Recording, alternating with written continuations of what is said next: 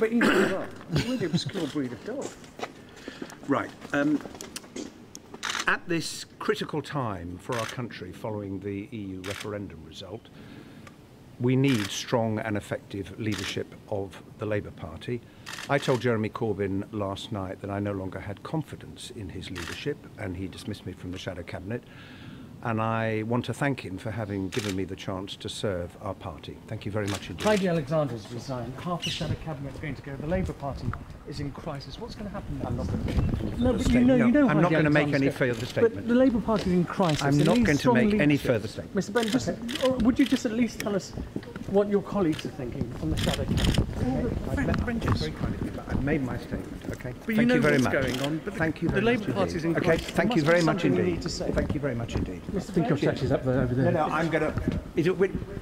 It's here. Okay, well, Mr. excuse Benn, me. will you just tell me about Heidi Alexander at least? Did you have a conversation with her? Did you know she was going to resign? I've said what I'm going to say. I know you have, but do you understand why I'm asking you? I do understand it. You're doing it. What about your colleagues on the front benches? Are they all going to go? Thanks very much. Take care. Cheers.